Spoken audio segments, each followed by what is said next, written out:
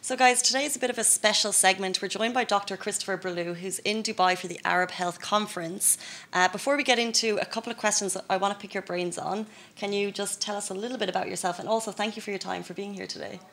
Thank you. I'm Dr. Christopher Breuleux, and I'm president of the Medical Wellness Association and chairman of the board.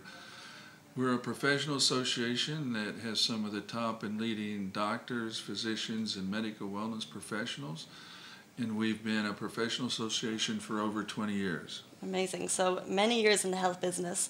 Can you give us a little bit of background about the MWA and the FHI? What exactly are they? What do they do? A little bit more information.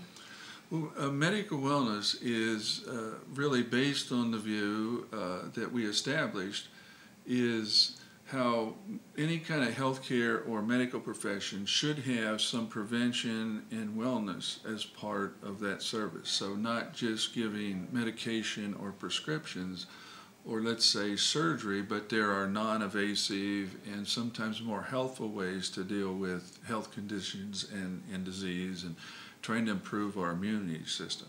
Mm-hmm. And is there a specific focus on hygiene as an aspect for wellness? Yes. Should we be? Yeah. Definitely. That's a very good question. Yes, that's the reason I think we, because of the research and having hygiene specialists, we seek out the top board certified cardiologists or everything, even rheumatologists, but where they're specialists. We also try to find the importance of let's say, physical activity, that being active and exercise and nutrition is so vital. Mm-hmm. Because if people eat well, that helps them maintain their health and have a stronger immune system. Okay, and I fully agree with that. But I think a lot of people are interested today about the coronavirus. It's obviously going across the globe. People are worried, people are panicked. Should they be? What is your take on it? Yes, the coronavirus, it's a strain of the flu virus, and it comes from infection from birds.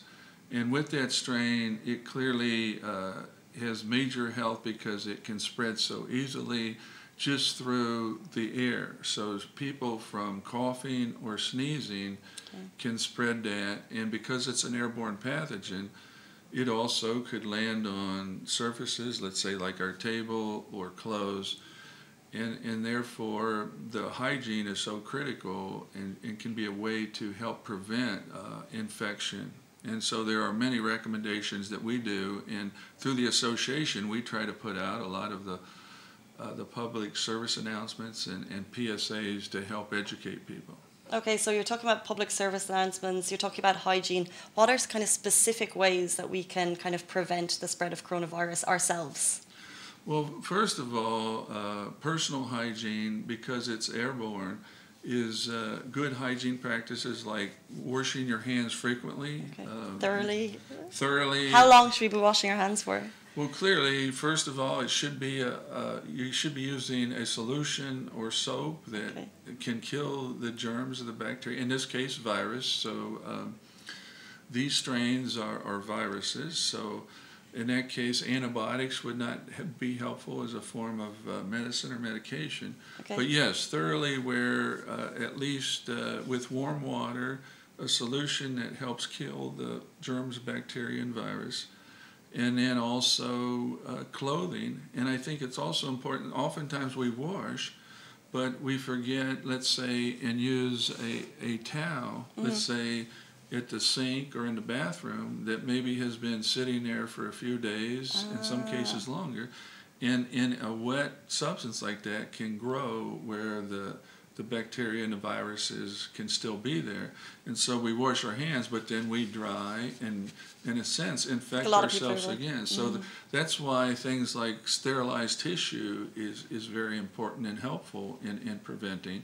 But even, let's say, if it's a dish towel or a bath towel, then it should be obviously washed on a regular basis, at least daily, and at the appropriate temperatures. Interesting. Okay.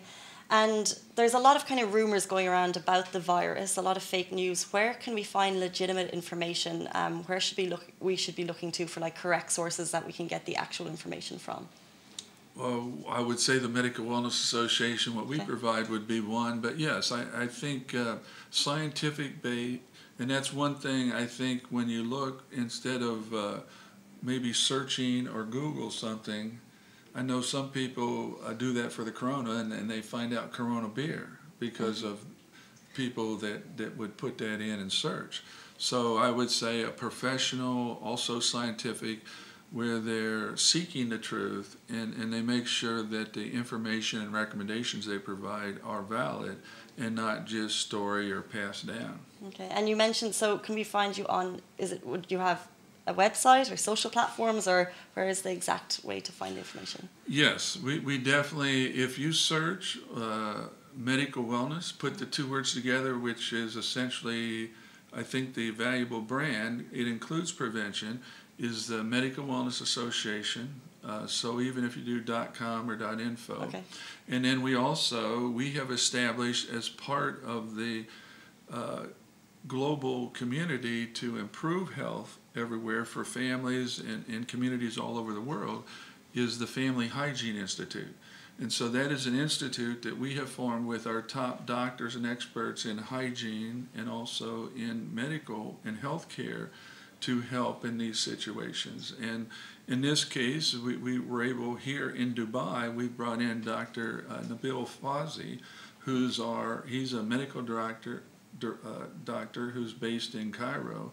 And he was here for us to do updates on this condition to help us as we wrote the public service announcements on the coronavirus. Okay, very good. So there's a lot of, let's say, talk about these face masks are selling out across Dubai, across the world. Are they going to help you, or what would you recommend as kind of a smart purchase right now for people looking into a good consumer product that can protect them against the virus? I think in conditions, let's say traveling, it would be wise to use a face mask and to take that, because sometimes in an airplane or at the train station or airport, you're in crowded situations and people sometimes sneeze or cough, and because of the airborne, that would help prevent that. I think we're going to learn about more and better, more effective masks in the near future just because of the coronavirus that have been sprayed with certain electrical or solutions that can actually kill the virus. So the masks now, most masks now that people could buy or utilize would prevent maybe it coming, but it would not actually kill. So I think those are things that it prevents the virus coming, but it's not going to kill the virus. It would not kill the virus. So even let's say if the virus got on the outside of the mask and then you touched it, you could possibly infect. So, are we safe? Well, I think that it would help, but it might be, in this case, we might want to change the mask. Okay. Frequently, and again, make sure that our hands are clean when we remove it.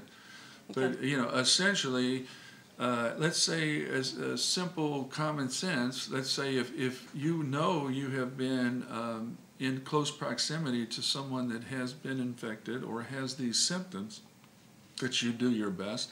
And I think also we all should, if we are sick and not well, we should not go out frequently in public until we feel better. But I think, the common sense is, yes, if you have a mask, use that, particularly in crowded or public areas, and then use good hygiene, such as we've mentioned and defined, washing the hands with good solutions that can kill the virus.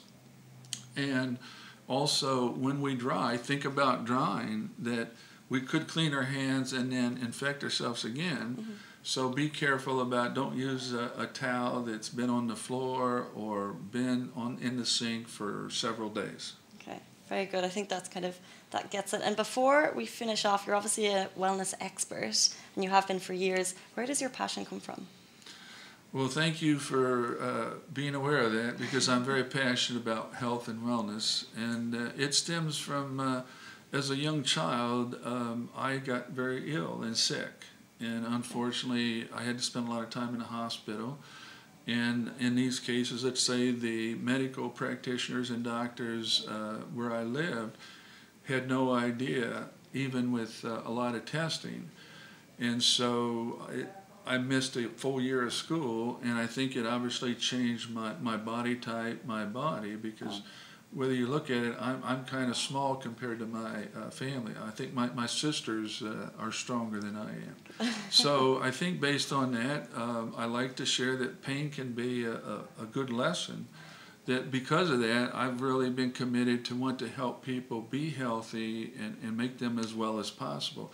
And I think that's where it's important to share what is wellness. And so wellness is more than just the absence of disease.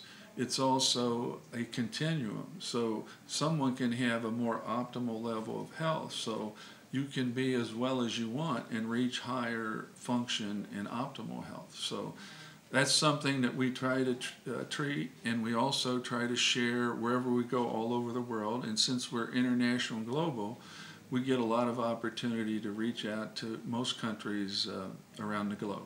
Okay, well, that's very admirable, and thank you for sharing your story, and also for all those coronavirus tips. I'm sure people will be replaying this over and over to really, really understand them as the days go on. So thank you so much for your time for joining us. Thank you for having me, and it's been my pleasure. Not at all, guys. See you tomorrow morning. Bye.